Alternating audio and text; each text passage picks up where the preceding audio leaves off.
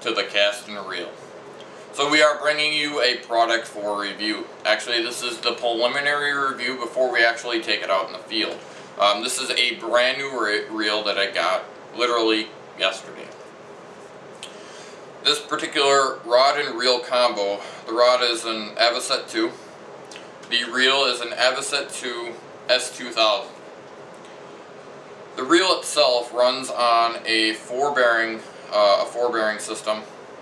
It runs off of bearings in the actual crank itself. The crank handle is made out of a really nice grippy rubber, which I like. Most of the construction on this reel is metal. This one's considered their easy flow balance rotor on the inside here. It's got a heavy gearing system, or excuse me, heavy duty metal gears on the inside of this. I'm going based off the specifications. Like I stated, this one is the Avocet Silver Combo. This one also runs off the four bearing instant anti-reverse. And what I mean by instant anti-reverse is you flip the switch, you can go in reverse and you can go forward. Now if you hit the other switch, the switch to the opposite side, you can go forward. But I instantly cannot go in reverse, anti-reverse, which is really nice.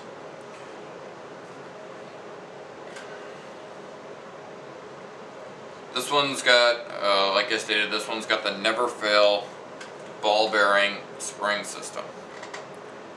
Again, when it comes to ball bearing setups, if you find a reasonable priced rod that has a single bearing system on it, pass. Go no less than a two bearing system. The more bearings, the better off you are.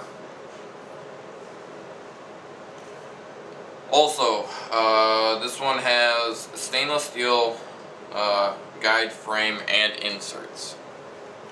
So this one is backed by a lot of stainless steel. Right down to the eyelets. I believe there's stainless steel on the inside of the actual eyelets. This obviously is not the full pole. This is actually a two-piece, so it is what it is. I can't get 6 feet 6 inches on camera, so we just have it in halves. You can get this pole, the available sizes for this one is 6 feet and 6 inches, and 7 feet.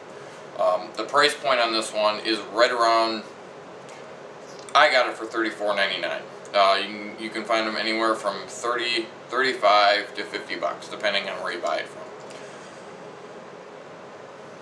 More on specifications. This one, the weight as far as catching fish weight is anywhere from 81 to 94 pounds. So this one will handle anywhere from 81 to 91 pounds. This one also can retain suggested 4 to 12 pound test of line on here, and that was tested with trilene. You can put bigger line on here, you're just not going to have the amount of line. I think the 4 to 12 you can have an access of 110 to 120 yards of line with 4 to 12 pound test.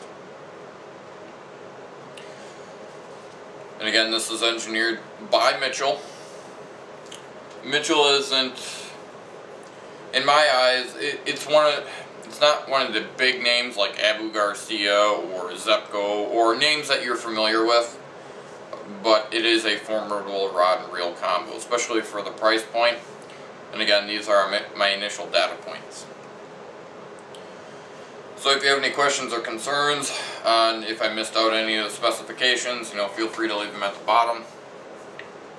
But now we'll get into some of my pros and cons about this one right off the bat. And again, this is my preliminary review. We'll have an after action. The Mitchell Avocet2, like I stated, the reel is an S2000. The one feature besides the ball bearing setup that I like on this one is the fact that this one's got a very audible drag setting. You can adjust your drag, it's very audible. The bail itself on the open face, because this is an open face reel, or a spinner reel, whatever you want to call it, is very audible too. I find that very audible, very positive. Most of the construction of the reel itself is made out of steel. I'm not entirely sure if the actual spool itself is made out of stainless, but it's very high quality metal. I prefer a metal spool versus plastic. Most of this construction is screwed together, not pinned. But it's got an all-metal body underneath, all-metal spool, all-metal bail, and that's about it, mostly metal. Now I get into some of my cons about it. I don't generally enjoy plastic on anywhere on my reels. The thumb screw to hold the crank in is made out of plastic. Not a huge fan. I believe these are pretty much for show anyway, but these inserts right here, if you can see that, they are made out of plastic. Not a huge fan of plastic. Right down to the crank. I know this is for show, but that's made out of plastic too. The actual drag thumb screw is made out of plastic. Not a huge fan of that. Just not a big fan of plastic when it comes to fishing. So that's the pros and cons of the actual reel. Now the pros and cons of the actual pull itself. I don't have a whole lot of cons about this one. Again, this is my preliminary review, but subject to change after action reviews. Some of the pros right away. I do like the fact that it's got a loop right here on the actual pole itself. This is where I keep a lot of my bait hooks. So when it's in storage, I hook it there. Now I like the fact that it's in the center here versus off to the side or back here, because if it's off to the side, I have one that is off to the side. Actually, I had to bend it up so my line doesn't essentially snag on that, because that can happen. And it has happened. Big fan of that. Cork is really good. I like cork. It has the potential of floating if for some reason your pole goes ahead and ends up in the water. But I like the feeling of it. Cork's great. Unfortunately, cork, depending on the cork, can be relatively slippery if it gets wet. Now, when it comes to the actual pole area where the actual reel goes, it may look steel on these catches, but they're actually plastic with metal plating. Not a huge fan of that. The actual thumb screw is made out of plastic, but it is a plastic thread, so they have to coincide. Metal and plastic has never actually done well. Metal rubbing on plastic. I know that from the firearms industry on lock and reload. Metal and plastic don't always get along. This one's got a foam tail cap, which up in the air about. I can't say anything bad or good. The construction is primarily, the rest of the pole is made out of carbon fiber. I'm making the assumption this tail end is actually made out of fiberglass, but the rest of it is made out of carbon fiber. Now when it comes to the unique sections, because actually a lot of these, this is technically a section, these are not only glued, they're not only strung, but they're glued as well too, with a heavy adhesive. Same thing with the actual bottom loop as well too. The eyelets are made out of metal with, I believe, stainless steel inserts. The rest of the pole, again, carbon fiber. Very high quality construction. The rest of the pole is the same way. And again, this is a two-piece. And again, this is the Mitchell Avocet2. And the reel is an S2000.